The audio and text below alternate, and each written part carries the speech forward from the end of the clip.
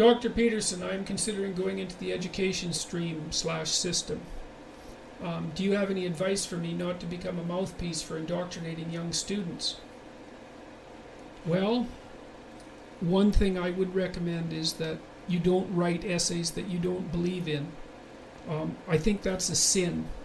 I think it's a sin to use your words falsely, and the reason for that, like, there's a good series of social psychology experiments that show, like, imagine that you bring someone into a lab and you have them write an essay about or fill out a questionnaire about their political opinions, so you get a baseline measure of their political stance, and then you ask them to write 1,000 words, maybe they identify as right-wing, and then you get them to write 1,000-word essay on why a particular left-wing position is true, and then you have them come back in 2 weeks and you give them the same political belief questionnaire. They'll have shifted quite radically towards the left, and the reason for that is that people don't think through their positions in great detail.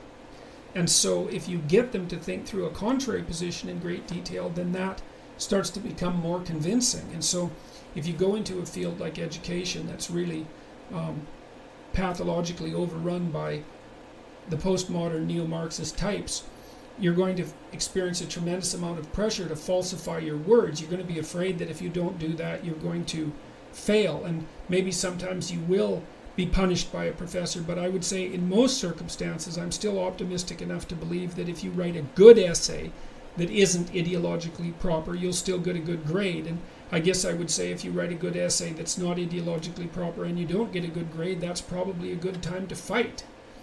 So, because you either fight or capitulate, right? That's the hard truth. So I'm not saying it would be easy, and I would also say don't make unnecessary enemies, right? Everything doesn't have to be a battle, but now and then you're going to know that you'll hate writing the essay because you have to sacrifice your soul in order to put the words down, and then you dement and warp your character, and you just don't recover easily from that. So I would say don't do that, man. That's not good. I've recently developed a nasty case of hypnophobia and generally suffer from anxiety surrounding sleep. It's become a significant negative force in my life. Cause unknown. I'm rather well put together and successful across many domains. Any advice? Yes. Go to bed later. So one of the things that happens to people when they're having a hard time going to sleep and their sleep is disrupted is that they tend to go to bed earlier to catch up on their sleep, and that actually has a counter that works at counter purposes to what they're trying to attempt. What you want to do is delay your sleep until you're really quite tired, so stay up much later. Get up at the same time in the morning, but move your sleep time later, maybe half an hour a night, till you actually do fall asleep. The other thing that you could look into is that there are relaxation exercises.